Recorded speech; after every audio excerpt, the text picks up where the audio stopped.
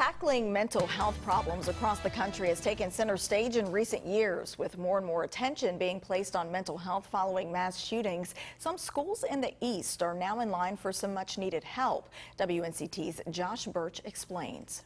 Treating mental health in school regardless of the county. It's something Trillium Health is committed to. Children are in school for about 6 hours a day, so it's a great opportunity to get kids in rural areas engaged in treatment when they have mental health issues. Trillium recently sent out information for their school-based therapy services to counties without them all across the East. The idea is that the therapist, although they're not a school employee, is embedded on campus. The therapist can deal with anything from depression and anxiety to addiction and thoughts of mass violence. This can't be, and the timing could not have been better. One of the districts already planning on requesting the services, Carteret County. Superintendent Matt Bottom says right now school counselors have to provide mental health support on top of all of their other responsibilities. You want to make sure you're available when those students are in crisis, and sometimes our counselors are in the middle of classes. With 8,900 students in county schools, Bottom says providing mental health support is not only difficult,